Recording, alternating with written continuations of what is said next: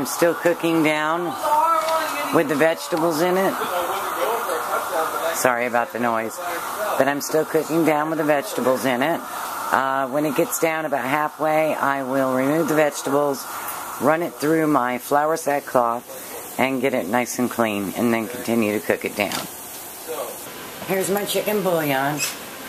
It's taken a long time to dry. I should have cooked it a little more. But once you think it's dry, start breaking it up. And if it doesn't snap, it's not quite dry enough, because we're going to make powdered bouillon this time. So see how that bends in places? So I'm going to break it up in smaller pieces so that I can grind it. And some of it's nice and dry. Just snaps right off. And then I'm going to put it back in the dehydrator because you really want it crisp. Otherwise it's going to get stuck on your blade. And it's a nightmare. So, and use a good high temperature. Do about 145, 140 if you can go up that high. Depending on what your dehydrator does or what it's capable of doing. Go up as high as you really can for the most part. If you've got an Excalibur, don't go up all that high. But come close. So I'm going to keep breaking this up into smaller pieces. And we'll get it back on the dehydrator. Then we'll grind it. Okay, final product, chicken bouillon. I got a nice big jar full.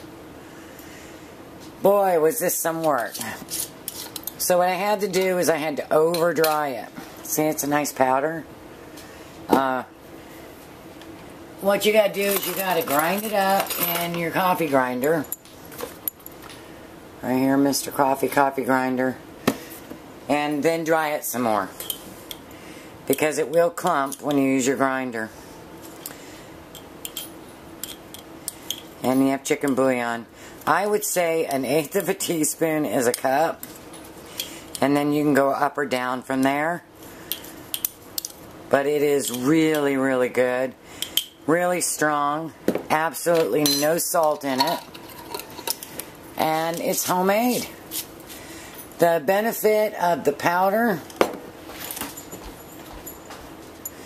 The benefit of the powder over the cubes is a cube, you're stuck with the cube. The powder, you can determine what you want. It almost looks like coffee, doesn't it?